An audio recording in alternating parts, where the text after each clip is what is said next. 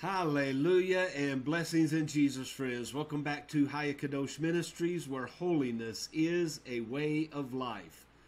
And Jesus is King of Kings and Lord of Lords. And as the people of God, we never get tired of saying that. Hallelujah. He is King of Kings and Lord of Lords. And what a joy and privilege it is to be chosen by Him to serve in His kingdom. Well, friends, I trust this finds you feeling blessed and happy in Jesus today. Now, today is September the 7th in the year of our Lord 2017, and this is one a day for the soul.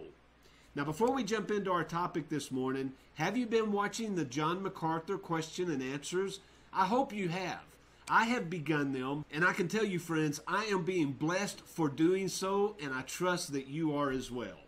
Well, our text this morning is going to come from Revelation chapter 17, and we want to look at verse 15. Now, I'm going to read it in its entirety, but I want to read this part first.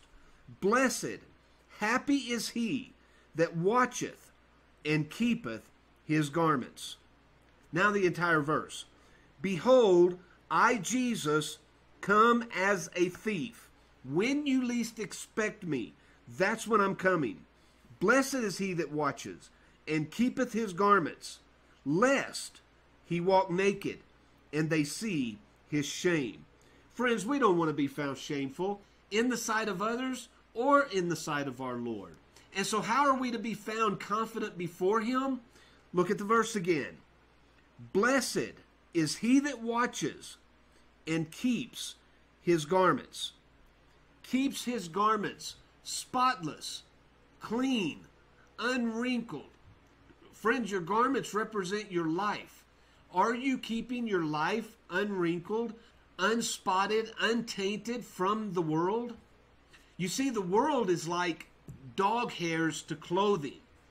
No matter how much you try to keep that hair off of you, when you look down, it's all over you. Well, that would be a spotted garment, friend.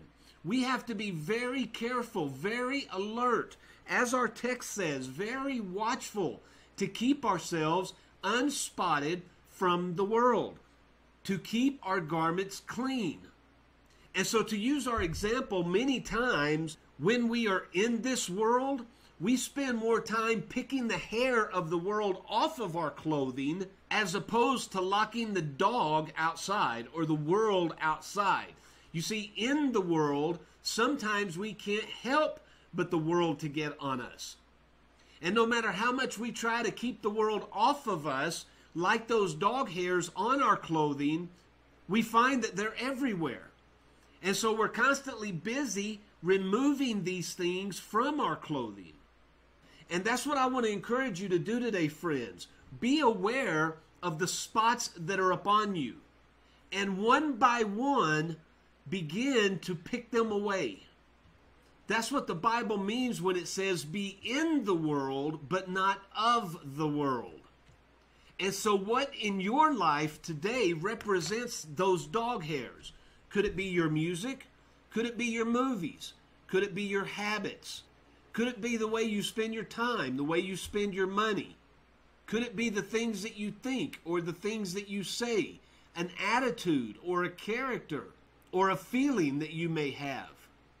You see, friends, if you want to be happy in Jesus, and that's what blessed means, happy.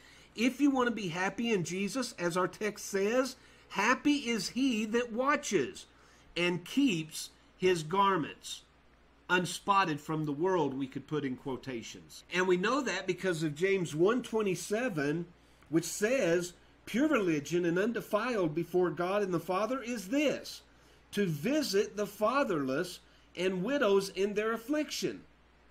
But it doesn't stop there. And to keep himself unspotted from the world. That is our daily duty, friends. When we arise each morning, that's our goal in life. That is where all of our attention, all of our effort, all of our focus is to be. To remain unspotted from the world. To remain watchful and to keep our garments. I trust that you will do so today, friend. The Lord is counting on it. Now, as he wills, And until next time, I love you, and I'll see you on the next video.